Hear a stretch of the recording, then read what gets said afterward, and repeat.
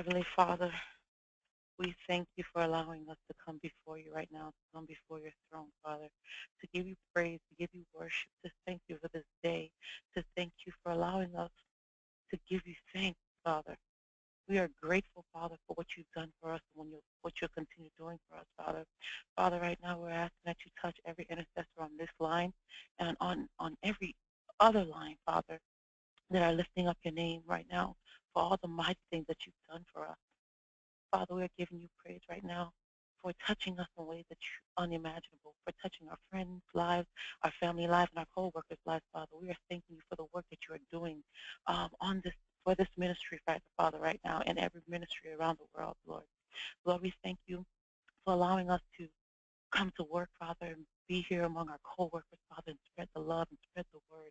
Father, we are thanking you for being able to be around our co-workers and friends, Father, to spread the joy that you've placed in our hearts. Lord, we are asking for those right now who are on their way on their way to work or home. Father, we're asking that you provide your guidance and love, Father, and let them get to their destination in one piece. And don't allow, Father, any accidents to happen on the road today, Father. Protect our youth, protect our children, Father. Guide them, Father, from the evilness of this world. Father, we are thanking you for our shelter and for the clothing you've provided, Father. We are thanking you, Father, for allowing us to pray for one another. We are thanking you, Father, right now for allowing us to be in each other's lives, Father. Lord, we tell you that we love you, Father. We tell you, Father, we thank you again for the meal you've provided to us, Father, for the finances you've provided for us, Father. And for anyone who's going through whatever issues they may be facing, Father, don't let them face it alone. Let them know that you are there with them and you stand firm with them, Father. And when they are looking for a backbone, Father, you be their backbone. We're looking for strength. You be their strength, Father. Let them know that they can fall back on you for whatever issues it is that they may be encountering. Lord, we ask that you bless this ministry in particular, Father, with the works that will reflect you. Let everything that come out of this ministry, Father, be of you and for your glory only. Lord, we are asking that you bless us with finances, you bless us with vision, you bless us with a heart and a passion, a burning passion, Father, to do the work for your glory only. Lord, we tell you that we appreciate you allowing us to come on this line right now at 12 noon to hear the message, Father. Let the message touch us. Let us go and be a blessing to someone right now, Father. Let this message be, well, what it is that we need to hear, Father, to light a fire under us to go out there into this world and put the word out there, Father.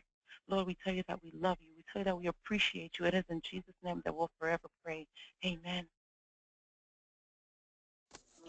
Come on, you ought to say glory right where you are right now. Glory.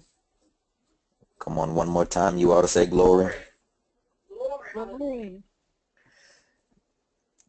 The Bible says that if my people, which are called by my name, would humble themselves, pray, and seek my face, and turn from their wicked ways, then I will hear from heaven and will forgive their sin and heal their land. I want to talk about a Christian band today. There's been a lot of talk in the news about this executive order that was signed that prohibits immigrants from coming into the country. And it's amazing that one signature, one act by one person with authority can block people from coming in to a country. But that's indicative of the believer who has made the same steps to actually, watch this now, to sign their own rights away from coming in to the place of promise in the kingdom of God. Some of us have allowed our wicked ways, our lack of faith ways, our ways that are discouraging to the kingdom, from bringing in people to the kingdom of God. We've allowed all of those ways to take precedence in our lives. We have stopped the migration of the journey of growth from where we started to where we're going. We have slowed that process down. We have stopped the migration from doubt to faith in our lives. We have gotten content with saving faith, but we don't embrace the idea of total commitment faith. The type of faith that we could say that, God, if whatever you want from me, I'll give it to you. And then watch this. Here's the next level of that, Sister Marguerite. It's when we would say not only whatever you want from me, but I'll give you the actions that prove that I'm serious about this confession. And so my issue today, God began to speak to me this morning as I was getting ready. He said, we need to elevate. And I know we got some people on the line today who have been struggling with their faith and have been going through all type of turmoil and trouble. But if my people, which are called by my name, that's what the Lord is saying to us, would humble themselves, say, Lord, I'm tired of doing it my way. Hear me. Some of you have missed God in certain promises. Why, Sister Marlise? Because we've been trying to do faith our way. We're saying, God, I'm going to give, but I'm only going to give so much. I'm going to invest my time, but I'm only going to invest so much because I need to make sure that it's going to work for me. But I'm talking to the people who have realized the error of their way, and they're tired of being on a hamster wheel of life and seeing that the promises of God seem to be something that are preached about but not experienced by you. I just need a few folk. I don't need everybody. I just need a few people who are on the line today to say, you know what, Pastor, I am tired of going through this consistent circle where it looks like I get just a little bit to wet my whistle, but I don't get everything that he's promised me. He's promised me full healing, and all I got is a little relief. He's promised me deliverance, but I still got a little desire.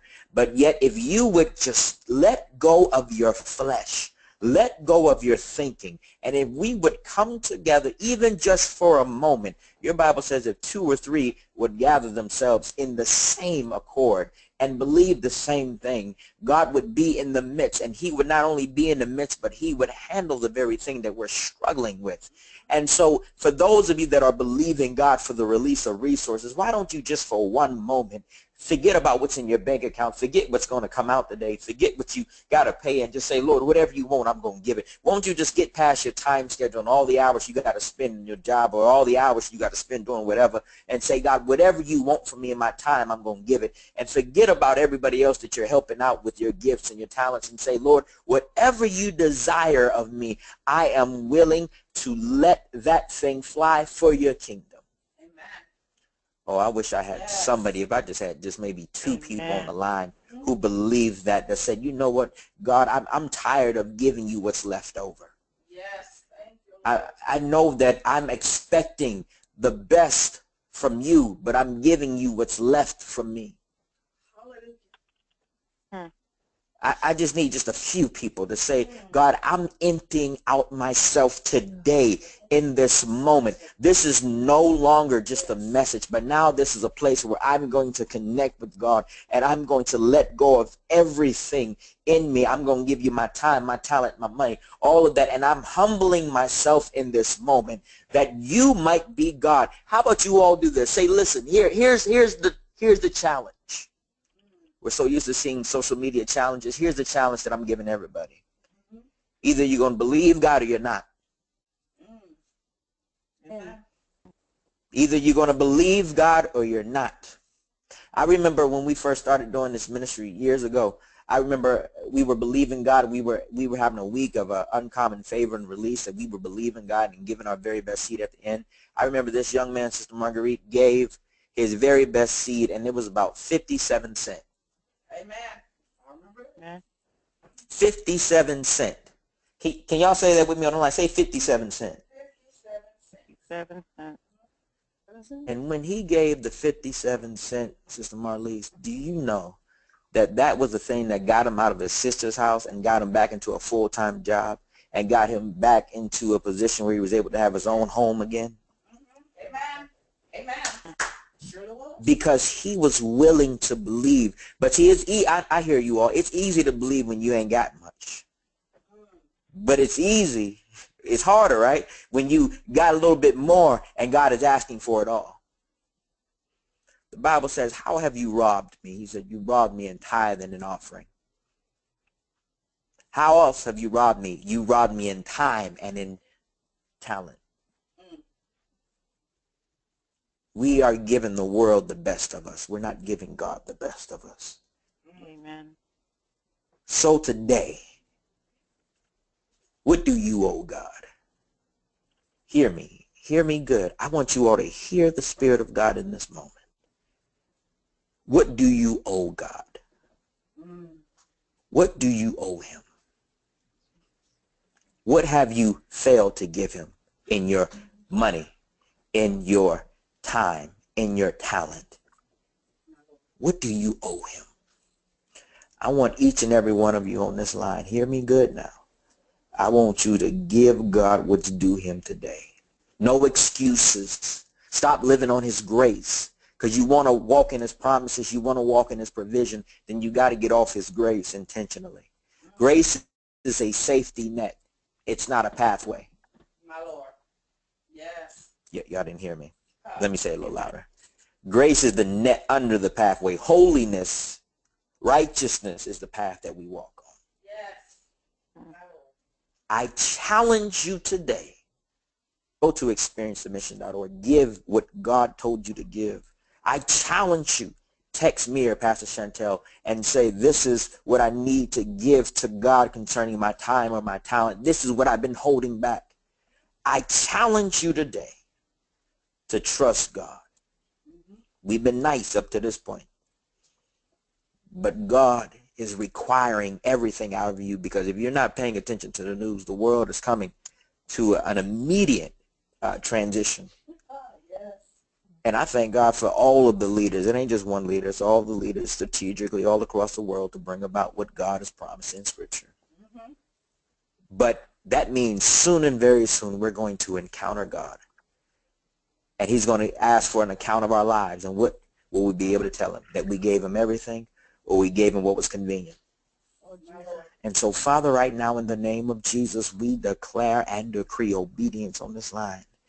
God, we have given up everything. God, we have given up jobs. We've given up homes. We've given up places. But yet, God, what are you requiring out of us now? That's what we're willing to give. Everything we have, even right now. Stir up our hearts, God, not of manipulation nor of witchcraft, but of your Spirit speaking to our hearts.